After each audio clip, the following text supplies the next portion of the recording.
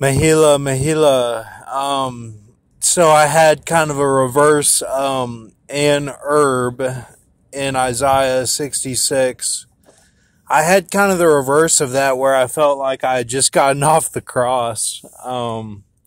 So exhausted in the car, just with my mouth open, laying back. And that was when I looked into the coding of that country singer that just died. And I was like, man, it looks like it's a 3-day watch, because it's either skull and bones or it's the opposite. And it just means like, you have to go the hardest or whatever. And, because of the woman's, her connection in that sense where she judges the man, with Disney or however they do it. I don't know. But, so, or it's the Revelation 17, the Berserker style burdens, all that Russia answers to China, who answers to Norway, who answers to England, like all that type of stuff. And America's just like the bitch of that or something. And who knows, man? I hope not. I hope there's some men out there going through this with me, part of my flock that are going to get through this with me. And hopefully we all get out at the same time. Yeah, the update. Basically, all I know is Tom Cruise is involved. He was on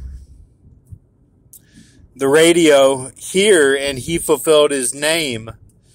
For me, because it was Judge Denhook of the Cruise for me, because they never have on big stars like that, I mean, maybe like a, Doja Cat, but not like a Tom Cruise. And, yeah, he said some stuff, and I was like, okay, this could be something. He was talking about Top Gun. But again, these past like 3 days have been so like schizophrenic. Like it's just like, David, Tom Cruise, like it's like, it's not a continuous thought. Like it's like it kind of is, but then it's like, it's not though, because like you have to know where you're starting from. And, I've had a couple first fruits, the country singer looked like pretty much what I had to eat, this Mexican meal that I had. And,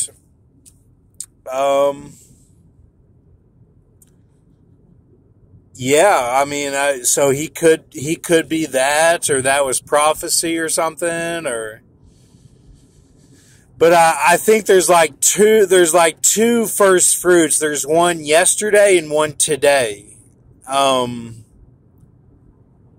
Like day of and day after or something. I'm not really sure. Or it could just be that's just what I ate. I don't know. It was just prophecy. So yeah, as far as like any certain day or time, I mean, it's up to God, man. I don't know. I mean, I know that people are looking at me like you're about to be, Peter Green in Pulp Fiction or something. And, I prophesied all this stuff, years ago. I was home alone prophesying this stuff back in 2019. And I put it on the wall and taped it to the wall. And, like, I'm ready, man. Like, I'm not, I'm not a bitch. Like, I'm not a gay person. Like, I'm not trans, like and those are all different. Those are all different things. I'm not saying any of it's wrong or bad or anything. I'm just saying, like, that's not me. Like, what I say is, like, kind of what I mean, And so, I mean, if she thought my writings weren't good, that's not my fault. I write a certain way and I do things my way. I'm not doing it her way. This isn't her deal. Do you see her in the car right here going through it with me? No. No, you do not. Like, this is my deal. It's not anybody else's. And, like what I've done in my life has amounted to this. Like, it's not what she did. It doesn't matter if it was from Disney or from something that she did. Like, that's deception. That's deception, man. That's not how it works, because God is fair in that way you can count on. Like, this is Isaiah 51 and Isaiah 52 in the game sense of it. That it's a flux capacitor, everyone getting through that, and then they become very high. They become extolled, and they live the rest of their life extolled or very high.